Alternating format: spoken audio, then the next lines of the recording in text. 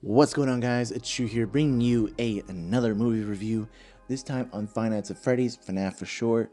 I'm a little behind on this one. I've watched this a couple weeks ago, but I absolutely loved this movie. I don't care about the Rotten Tomato scores. I am personally liking this movie because of what it represents, rather than the plot itself. It wasn't as scary as a lot of people would have wanted it to be, and I understand that, but there was definitely some moments where I did have a little bit of a jump. So I definitely really enjoy that. But overall, I love how these movies went. I'll talk a little bit more about the impact that it has on me personally.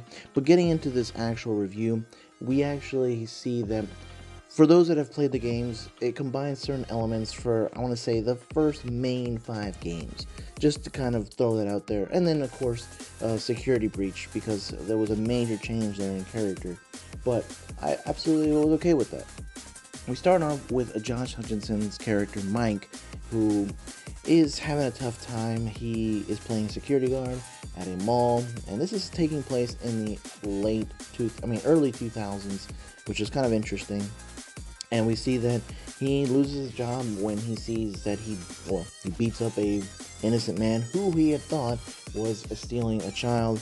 This, of course, does make things very difficult. He has lost many jobs as is, and he meets with Steve Kraglin, who is played by Matthew Lillard.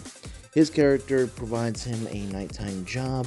He actually is just kind of weirded out when he reads Mike's last name, which he doesn't even pronounce. We come to find out that his last name is Schmidt.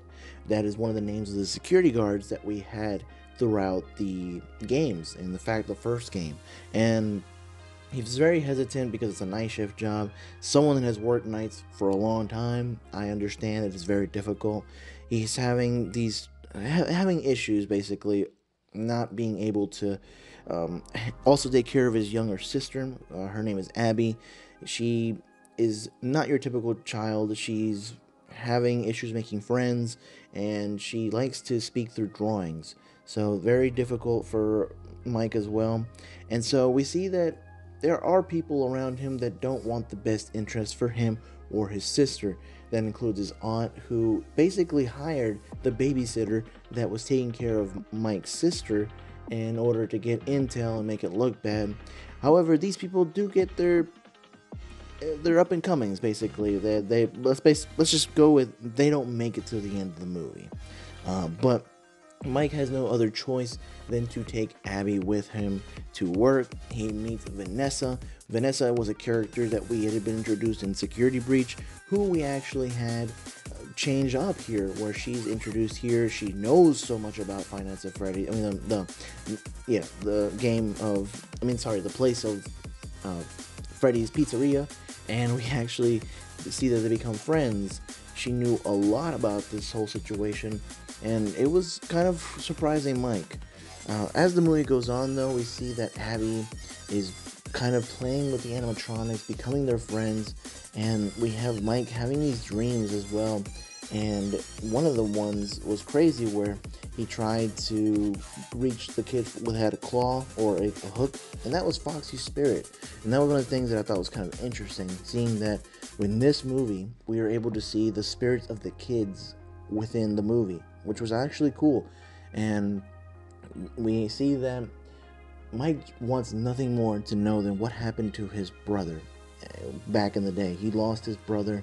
He was taken away at a camping trip, and that's what led to their family not being themselves. Abby was born, but their parents just weren't able to sustain the situation. And so when he was presented with the opportunity to be back with his family, and I say that in quotation marks, he took it, but realized that this was not the right idea. This is not what needs to happen. And so we have him basically regretting this decision, but they are convinced they don't care anymore. They want to have Abby become an animatronic, and we see that they're going to put her in this robot that looked like Baby because of the name, but it was actually a different animatronic. They don't succeed. Thankfully, Vanessa helps out, and she reveals to Mike that she is William Afton's daughter, who was behind all these things. And we have William Afton showing up.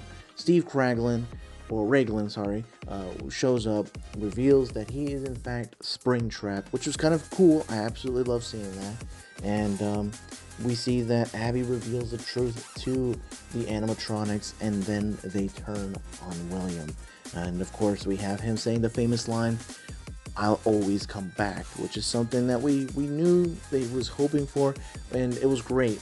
Absolutely love that. Movie ends. Vanessa was stabbed by her father. She's in the hospital. Abby's doing better, and it's looking like it's setting up for a sequel movie, which is honestly something I look forward to tremendously. Overall, the movie was a bit choppy, but I absolutely love seeing this because we had YouTubers involved, and something that I grew up watching as a young man. I honestly related to this, and so it really was something special to finally see after so many years, and I absolutely love that. So, fantastic job on their end. I wish they did the best that they could when it came to the animatronics, and I understand that, but I'm hoping for better and bigger for the next movie that they do come out with, because it's looking like it is. So guys, if you have watched this, let me know what you guys think. I'd love to know. As always though guys, stay safe, take care of yourselves and others, and I will catch you all later.